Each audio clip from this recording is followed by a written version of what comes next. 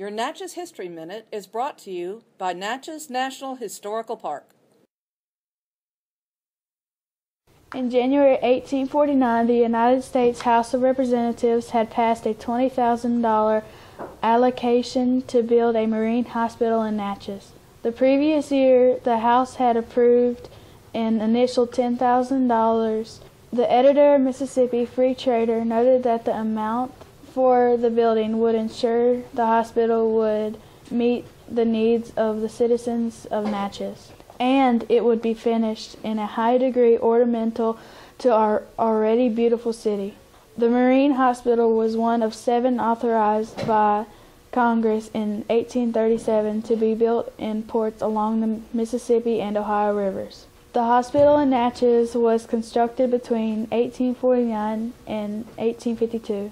It was based on designs supplied by Robert Mills, the architect of Washington Monument. Natchez facility functioned as a 100-bed marine hospital until the outbreak of the Civil War. After the fall of Vicksburg in 1863, the hospital was surrounded by a 5-sided earthwork as part of Fort McPherson and served as a hospital and administration building for the occupying Union Army. Sadly, the building was destroyed by fire in 1984. This is McKenzye Davern, a 8th grader at Adams County Christian School. This has been your Natchez History Minute.